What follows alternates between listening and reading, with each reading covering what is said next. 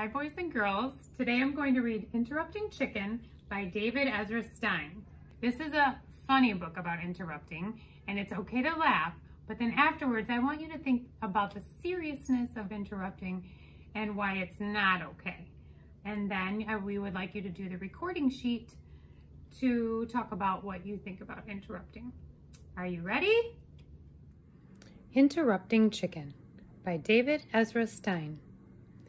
This book is called Interrupting Chicken, right, Papa? Yes, now please don't interrupt the story.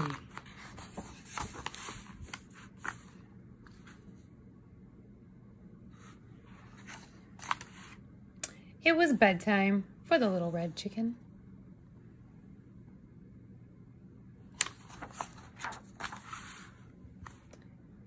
Okay, my little chicken, said Papa. Are you all ready to go to sleep? Yes, Papa, but you forgot something. What's that? A bedtime story.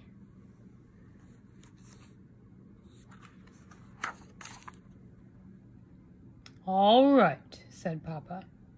I'll read one of your favorites. And of course, you are not going to interrupt the story tonight, are you? Oh, no, Papa.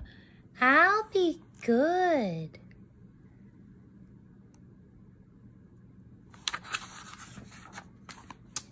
Hansel and Gretel. Hansel and Gretel were very hungry. Deep in the woods, they found a house made of candy. Nibble, nibble, nibble.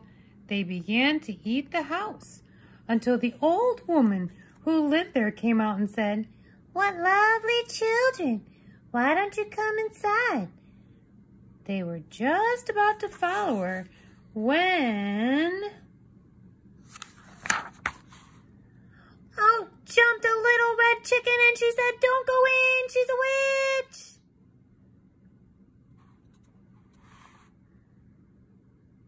So Hansel and Gretel didn't. The end.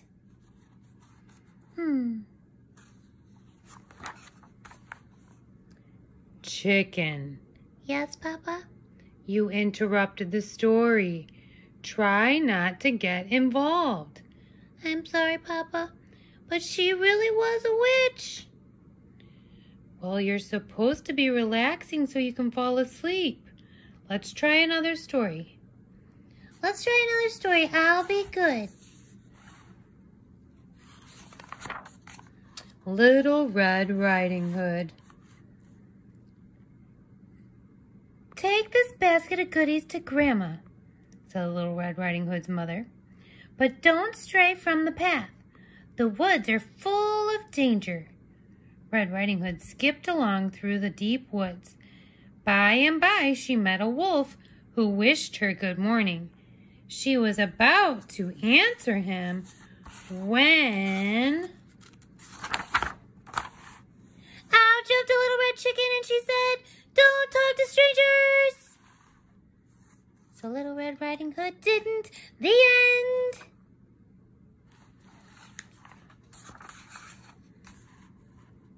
end. Chicken, said Papa. You did it again. You interrupted 2 stories, and you're not even sleepy. I know, Papa, I'm sorry. But he was a mean old wolf. Yes. Now get back into bed. Okay, Papa. Let's try one more little story, and I'll be good. Chicken Little. Chicken Little was hit on the head by an acorn. The sky is falling, she thought. She was about to run off and warn Goosey Lucy, Ducky, Lucky, Henny Penny, and everyone on the farm that the sky was falling. When... out jumped Little Red Chicken and she said, "Don't panic, it was just an acorn." So Chicken Little didn't. The end.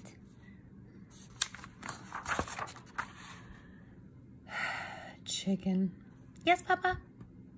You did it again. Oh, Papa, I couldn't let that little chicken get all upset over an acorn. Please read one more story, and I promise I'll fall asleep. But chicken, said Papa, we are out of stories. Oh, no, Papa. I can't go to sleep without a story.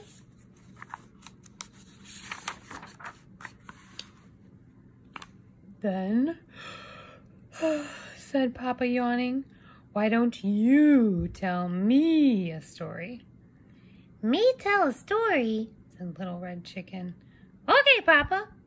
Here we go.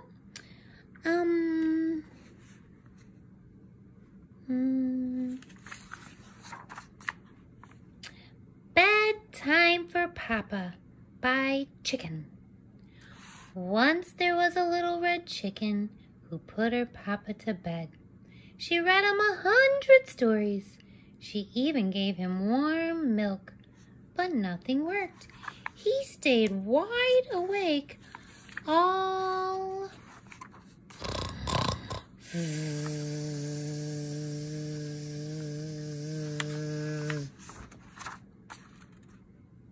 Papa?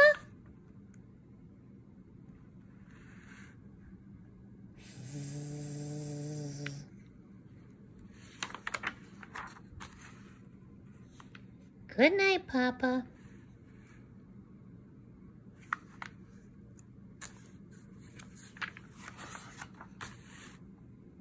The end.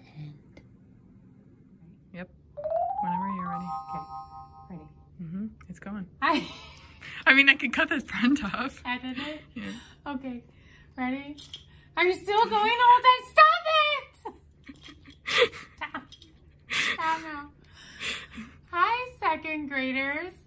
This is someone interrupts you or you interrupt someone, and then we want you to do the boys and girls. Today I'm going to read Interrupting Chuck.